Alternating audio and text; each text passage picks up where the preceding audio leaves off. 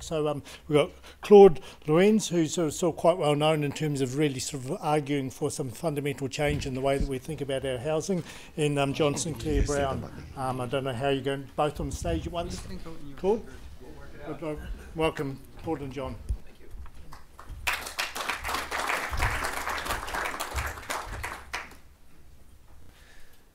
So my name is Claude Lorenz, and I have two hats. I do work with John in building what are called mobile homes, or also tiny homes, and those are just basically very short-term solutions to the housing crisis that we're facing right now, because you can build them in 2 weeks, and you can install them in 2 hours, and they don't require a building consent, so that they are an immediate solution.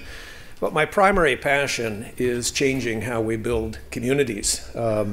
And for that, when I started, I wrote a book, which is available if people are interested, calling it How to Build a Village. But we now have pretty much rebranded it to call it a market town, which is a 1,000-year-old concept of basically creating communities based on a local economy. Today's presentation is actually focused directed at Kaingaora. I don't know whether Mark Fraser or Andrew Booker, are you still in the room, or was it just yesterday? So the value of this will be the video that's being made, because we've been involved with when it was called UDA, Urban Development Authority, starting with the early submissions when it was Andre Anderson, with MB walking it through. We see that as the only way we can change things rapidly in New Zealand.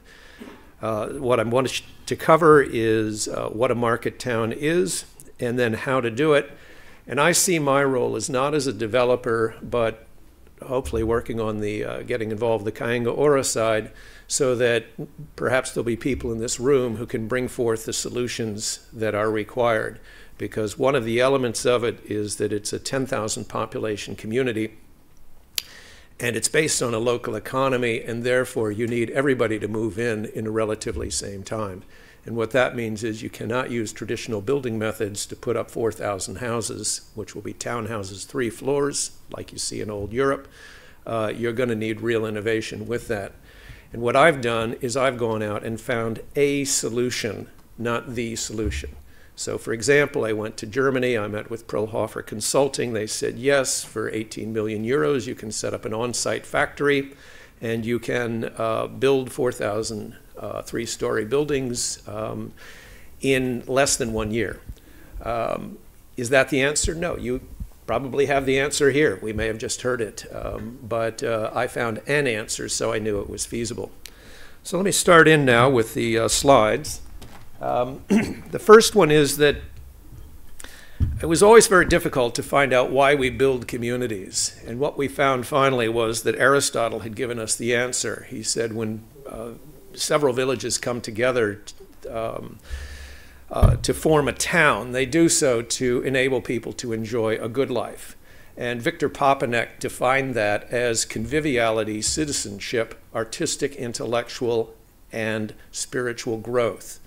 And that is the best definition I've found. It's probably better than to enable people in communities to provide for their social, cultural, economic well-being while protecting and preserving the environment, which is the purpose of the RMA. So what we find is this doesn't exist anymore, except some towns in old Europe, and they have the local economy problem, and therefore if we want to do it, we're going to have to build it. In New Zealand is where we need to build it, and to do that we need the Urban Development Authority in Kaingaora, because if we try and go through the conventional methods, it will take, I'll be long dead and gone before we've gotten it through the RMA. Now, recently we've heard from Greta, who's been saying, how dare you? And all of the politicians listened and actually started getting uncomfortable about climate change. Well, the most obvious way to address this is stop driving. Eliminate the need to drive. Now, I know that if you go to a New Zealander and say, I'm taking your car away, he'll kill you. But if you say, I'm going to eliminate the need for you to drive, and your car is going to gather dust to the point you go, why am I spending money on this thing? That works. So what we have here are 2 sets of commuters. They both take 30 minutes to get to and from their job. The first group is Auckland. We know that one well. John had to fight that same queue this morning, come from the North Shore. But the other was a town in Italy. And it took them 30 minutes to get home, even though their home was only 2 minutes away, because in the central plaza, they started talking to each other. And this conversation went on and on and on. And that's what happens when you live in a car-free environment. Now, eliminating the need to drive is about locating your buildings. Don't move people, move destinations. Look at, we right now do 10 movements a day, and those are home to work, home to school, home to shopping, home to going out, with your friends. But everything is separated by cars, and you end up with this ridiculous infrastructure. That's Los Angeles. And right now, New Zealand is still, with the Auckland model, looking at building another Los Angeles. We need more motorways. No, let's try and take our 10 movements per day and cut them down to less than 1. So the timeless pedestrian model has been in use for thousands of years, ever since we started building villages, got to stop being nomads. The automobile experiment is less than 100 years old. As we've seen, it doesn't work. It's a disaster. In order to make this work, you have to have a local economy. If you walk to work, your jobs have to be local. Now, to do that, you have to have 20% of your jobs are what's called local to global. Today, so many of us use the internet, and we could be located anywhere in the world. I live on Waiheke Island. We have a lot of people who are running major operations. The guy, for example, who figures out the bank exchange rate all over the world. He's based in Europe, but he does his work out of Waiheke Island. And those people will move anywhere in the world, but why would they move to New Zealand? Because we are the most attractive place in the world to live. We've got a great climate. We have the biggest moat in the world, so we're quite protected. We have a real outdoor life, and we speak English and we use common law, and we're relatively uncorrupt. So we have a lot of attractive features, but not enough yet. And what the market town does is it makes it attractive for people. And once you have those 20% of the jobs who are selling local to global, they're the ones bringing the money in. You then have 200 job types, barbers, butchers, baristas, 200 job types where the money circulates locally. And the critical element there is to make sure that those job types are not franchises that suck the money back out of the community. Because anytime you have a business that wires money to Seattle at midnight, that's less money in your community. And so you need a 5 times turn of that money when it comes in before it leaves. And that's a crucial element in this. So basically, the town is based on market capitalism, which is why it's called a market town. Now, in order to attract people, you have to make it attractive. And to do that, one of the elements in the research we found was that the village plaza was one of the most important parts of a community. And it has several public buildings that meet that conviviality, citizenship, artistic, intellectual, and spiritual growth. So you build a cafe on the plaza, and you have it owned by the 200 houses in that particular village. That adds $5 a week to your mortgage. You then go to a proprietor, say, we'll lease you this for $1 a year, provided your price of coffee reflects the fact you're not paying any rent, and the community feels that the food you're selling is both nutritious and very flavorful. And so you create a gathering point, which is about conviviality. That's where people meet. Our plaza on Waiheke Island is Fuller's Ferry. We have the tables, we connect with people, we don't have an appointment, it's extremely social, and it is not done on a cell phone. You then have the schools on, the primary schools on the village plaza. For thousands of years, long before we had schools, children are hardwired to learn by observing and interacting with adults. When we isolate them in segregated campuses, where we have huge concentration of them segregated further by age, we create an abnormal living environment, and the kids don't learn how to become adults. You can have exactly the same curriculum. It can be public school. Everything can be the same. Teachers, grades, but put it on the village plaza and have big windows so the kids are observing adults going about their daily life, and you'll have an educational system that works. There won't be bullying. There'll be far more interaction. As the kids get older, the adults will say, look, I've got a job if you want to work after school. There's a pathway to becoming an adult. And this is the way humans have been wired for thousands of years. In addition, you put a nursing care facility on each village plaza.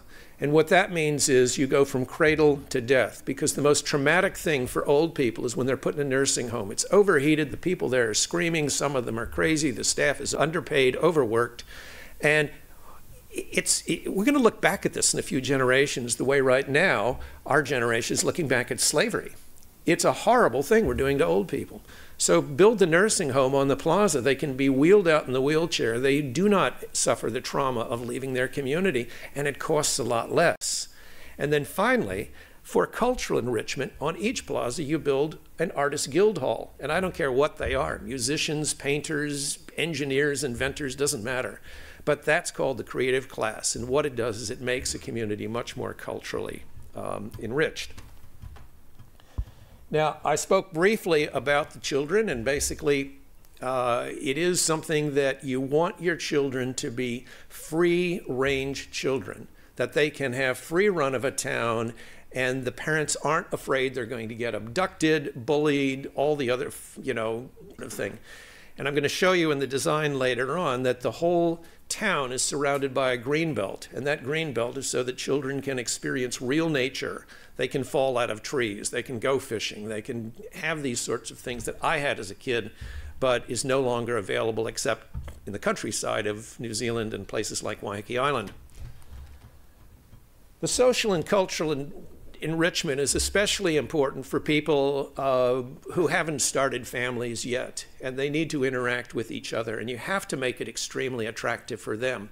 And one of the ways this is done is that there are 20 different villages in all side by side, and there will be some that are designed to be very trendy, that they will be attracting single people, people who have a high social need. There'll be others that are designed for families. There are others designed for, I could really imagine in New Zealand that we have an artist's village that is, go to Peter Jackson and say, let's make a filmmaker's village, and just have everybody in the filmmaker industry living in one community.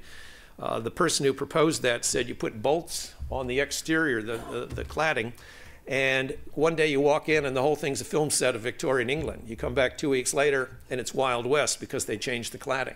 I think it's a very cool idea. I don't know that it'll work, but I loved it. Now, old people, as I talked about, very important that we design for them. Why? Because I'm 68. John's even a little older than me. And that's a big driving force for us. I don't want to go to a nursing home or a retirement home. Everybody I talk to who's my age, the same thing. No way. We want to interact with young people. We want to be part of a community. To do that, you start by building on the ground floor special homes that are basically made for older people. They're much simpler, and they're designed to basically accommodate for needs when people are older. Then the next stage, as I said, if you do need nursing care, you move 200 meters to the nursing care on the plaza. The crucial part is when you stop driving, it doesn't matter, because nobody is driving. The urban core is car-free, and therefore there's no change. The streetscapes, basically, as soon as you take the cars away, people become paramount. And what I observed time and time again in old Europe was that the people would interact with each other without an appointment. And I just took a camera and went and took pictures in Italy to write this book. And I just saw these patterns repeat again and again and again. The only problem in Europe was their economies were failing, and therefore they didn't have the money coming in, and so the young people left and would move to the big cities. That is what we changed by basing it on a local economy. Now, this is the design. Obviously, it's not going to look like that, but I'm using a simple CAD program. I'm not talented at this, and I'd love to have somebody who is. But basically, what you see here, get my pointer out, is in the middle, you have the cosmopolitan town center. And the Cosmopolitan Town Center has 4-story buildings. It's a little bit more formal. It has the largest plaza where everybody can gather. And then around it, you have these 20 clusters, which I'm simply calling villages. And each of those has about 500 people in it. And the reason for this is that the social number is 250 to 750 people, but the economic number is 5,000 to 10,000. So if you have an average of 500 people in a community, they know each other, they support each other, and you need much less demand on government when things go wrong. People take care of each other, they look after each other. But if you want to have a self-supporting economy, you need 5,000 to 10,000 people. As you see, surrounding it is a green belt. And that green belt has multiple activities in it, but the primary one is nobody lives there. And so you can have food growing. 2 hectares and $10 million will give you a vanadium battery solar grid so that you're completely off the grid electrically. You harvest your own rainwater. You use, in California, when they were in the middle of the drought, they had me do a study that showed that with 7.5 inches of rain, which was the record low they had, you could convert a vineyard into a 10,000 population town, and using orbital system showers and taking the washers and dryers out of every house and having a free laundromat instead, you could actually run a town with no water shortages of 7.5 inches. What is that in metric? About 200 mil. Per year of rain. So you have water storage and processing. The key thing you have then is you have a motor pool in the front, and that's where all the cars get parked. You also will have rental cars, so nowadays with electric, it'll just be cars that you take when you need to rather than own, but if you need to bring your Ferrari, that's not a problem. You just pay to park it. Then you have a walk-to industrial park, because it's crucial that you have blue-collar work as well as white-collar. This is a complete, not elite community. And to do that, you have to ensure that there are jobs for everybody. Now we get to the prefab bit, and that is that you need 4,000 3-story buildings to go up in 12 months. That's quite a challenge. In New Zealand, people will tell you you're crazy. In Germany or in China, they'll go, yeah, that's nothing unusual with that at all. And so we would be, and the reason it's not done in New Zealand is who places an order for 4,000 houses at the same time? Doesn't happen very often. Now, the answer to that is that you build, sorry, I'm going to jump here. You build a pop-up factory. You don't want to have to get zoning for industrial because it's only going to be there for 1 year to 2 years, something like that. It takes about 3 weeks to put one of these up. It takes about 6 months to put all the machinery in, and then you run it 24/7, 3 shifts a day, 500 workers total, 50 managers total, and you use computerized types of design so that it doesn't look cookie cutter. So each one has a lot of variability to it, and each village has determined its own design code. So personally, I prefer this Palladian style, but other people really want to have the type that was talked about earlier of the sort of modern glass, very contemporary look. Doesn't really matter. All you do is determine what your village is going to look like, and then the factory will build those. So, and actually I'll jump back here a bit. There are 4 pillars of shelter that are always discussed. We know all about health, safety, durability, and affordability, although affordability is not part of the Building Act, and it does need to be put in because you have to have a 3 times ratio between earnings and house value, not 10 times that we have in New Zealand. We have to come in that the cheapest property you can buy is an apartment for $200,000, and the median house price in Auckland has to be $500,000, not the silly prices we're having now. And to do that, you have to change how we get the land, and then you have to change how we make the houses, and you have to get a lot of bureaucracy and red tape out of it. So I put a 5th principle is it really needs to be beautiful. And that's the eye of the beholder, but let's make sure it's a basic principle of it. So implementation. First of all, each of the 20 villages is its own job site. So you're not building 4,000 houses, you're building 200, and you got 20 projects running simultaneously, all supplied by one factory. You make sure that the the factory is on the same property, so you can tow an 8-meter wide building down the street without encountering any LTSA problems. And the core to make this thing happen is what was called the Urban Development Authority back when Andre Anderson started working on it in 2017. It's now become called Kayenga Ora. And of course, that's a reference to the Treaty of Waitangi, which guarantees all New Zealanders the right of Whenua Land, Kayenga Village, and Taonga Katoa, which is basically anything of value that is not land or village. And so it's crucial that we use that new legislation in order to empower this. I'm not a developer, and I'm not particularly interested in learning that at my age. What I want to be is on the empowerment side, where it comes to people like you, and basically says, okay, here's what we're trying to accomplish. We'd like to have you get involved. Now, the key thing is that the Civitas company is the term we're using for who the coordinating organization would be. That it would take highly talented people, put them in charge of this, and basically say, here's your mission, you have to build this, here's your budget.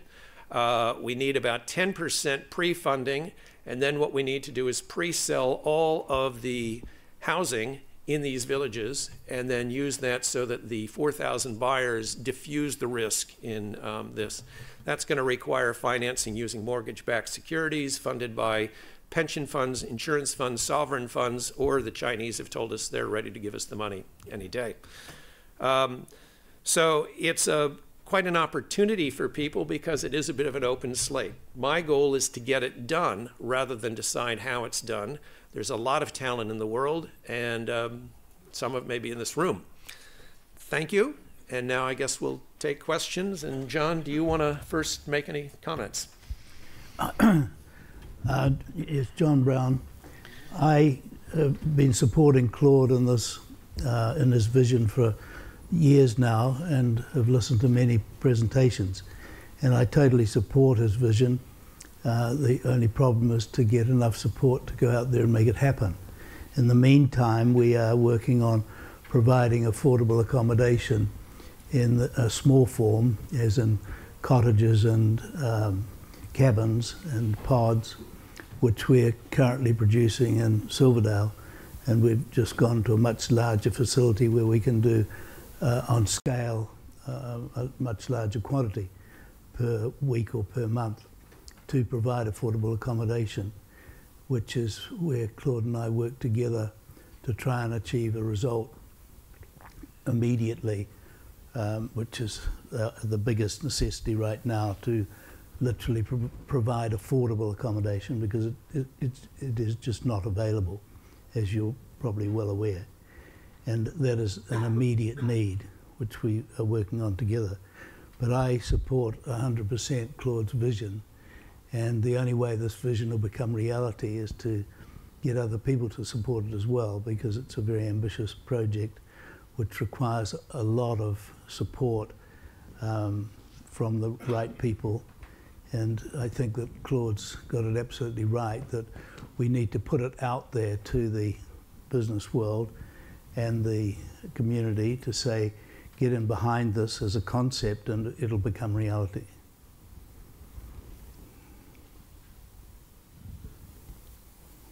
Questions for both gentlemen? Could you just share with us, have you spoken to any city council or regional authorities about your idea, and how are they receiving them? Yeah, we said when Andre Anderson was writing the UDA, I met with him, and he communicated, got my book to Phil Twyford, and we saw that realistically nothing was going to happen until we had this central authority capable of doing it. I, for example, think that down in the King Seat or Karaka area would be an ideal first place. But if we're trying to work through the unitary plan to do that, it's just not structured to do it. And in speaking with Auckland Council authorities, they actually would welcome the heat, if you will, being taken from a central government perspective. How about any private developers? Yesterday we have a gentleman from MAKE. He was mooting the idea of something similar to yours, but on a private sector basis. Have you spoken with any investors on that?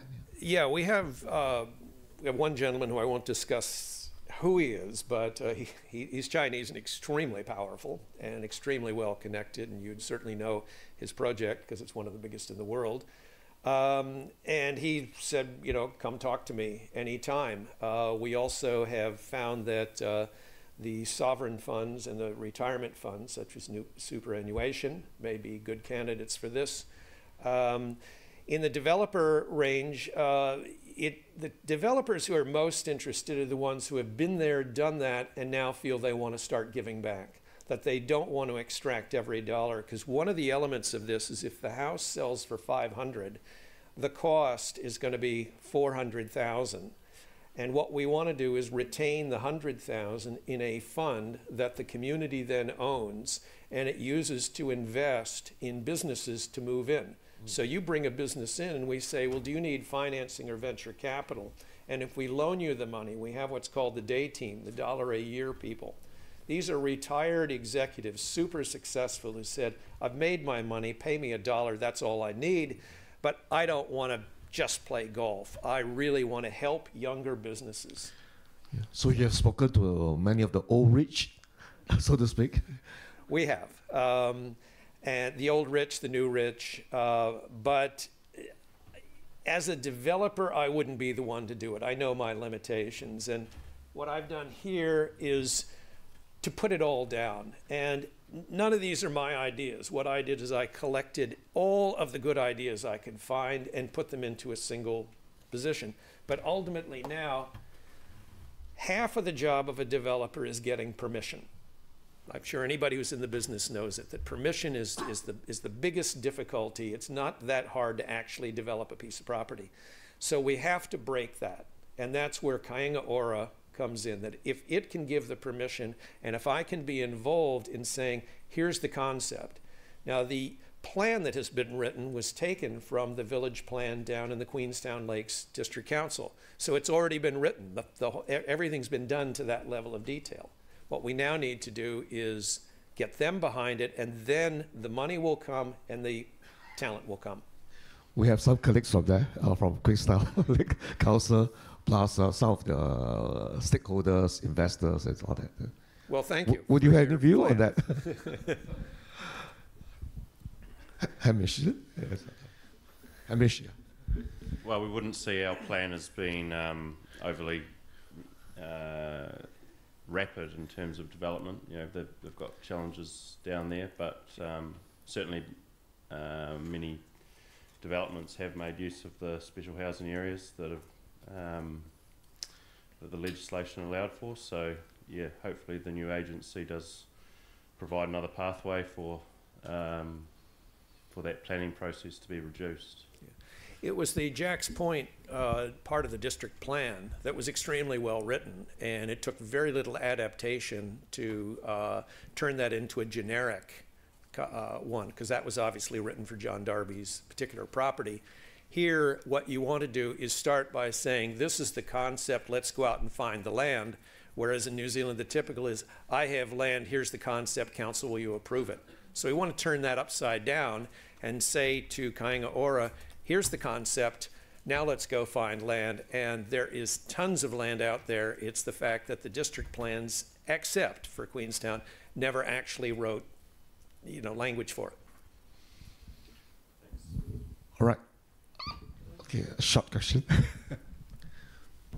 It's actually not really a question. I just was, sorry, Richard Quilter, I'm at Kāinga Ora, and I was really fascinated by what you said, actually, and I thought it was an excellent presentation. 10 years ago, I would have said your utopian dream is, a pie in the sky. I actually probably think it's the way forward now, and I sit on the accessibility working group at Kāinga Ora, which is just newly formed. I'm really proud to sit on that. I'm 53, but I'm planning for my retirement. So you know, and I agree, you know, the horror of being, you know, cast out of a society or a town that you know, a community, and sort of, you know, put out to pasture in older age can't be appealing for anybody facing that. Especially, you know, we're seeing these things, these statistics from Japan of people, what do they call it, lonely death or something, where you know, where people are, you know, dying alone, and you know, it's a horrendous thing. So I would like to talk to you further, but I really did enjoy what you said about the about how we integrate and keep older people and younger people within a community. I mean, I come from Great Britain. You can probably tell from my accent, and so we have a long history of building these sort of market garden towns and experimenting.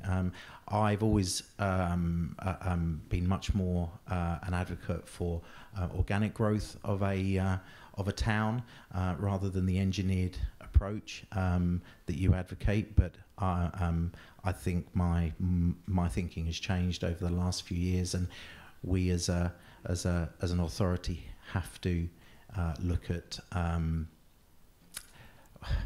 policies that create these environments, and we have to get rid of this hideous reliance of the car in New Zealand. Yep. Because it's actually shaped the social fabric. I'm used to going to the pub on a Friday night after work and getting the bus home.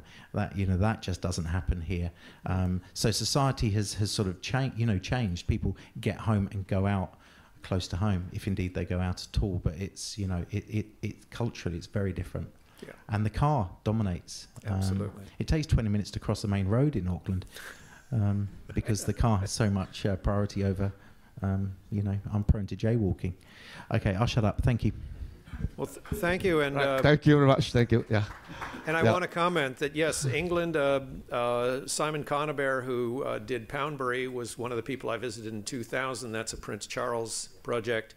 The downside there they found was they tried to tame the car, and they said you can't do it. You have to actually, they're wild beasts, and you have to block them out with big fences. They also found, to their surprise, that these big homes they built were purchased by people 65 years old who had had successful careers. Husband and wife would move down to a 5-bedroom, fill it with a lifetime collection of furniture and art, and have the extra bedrooms for the grandkids that came down. And the reason was they hadn't done the local economy planning. If you don't have jobs, you're not going to get any further. And so the English model was a very important one, but the reason I favored the Italian for New Zealand is because we have an Italian climate. We don't have an English climate. So we can live outdoors more than half of the year, and we should be taking advantage of that. But I have a card. You'll see the business, my company's called The Company Limited. I like pretty generic things. But one thing I did want to comment there, I agree that organic growth is good, and the way we chose to do that was that you have to attract the buyers before you begin building, and they have to participate in the design code. Because when we examined growth, we found it was not the elapsed time that gave it, it was that the decision maker would live there. And therefore they would say, I'm going to spend $5,000 on a front door. The developer goes, hey, it's $200 for front door, or if it's a luxury, it's $500. And the guy says, no, I want a $5,000 door because I'm going to walk in and out of that. And that personality implanted on the village is what enables you to do it in a rapid growth. So it is possible, and yes, I was very concerned about it. All right, on that note, thank you very much, gentlemen. Thank you. Just an afternote, John here owns a factory building a modular homes on wheels. So if anyone is interested to find out more, can talk to you later on. Right. Thank you very much. Thank you. Yeah.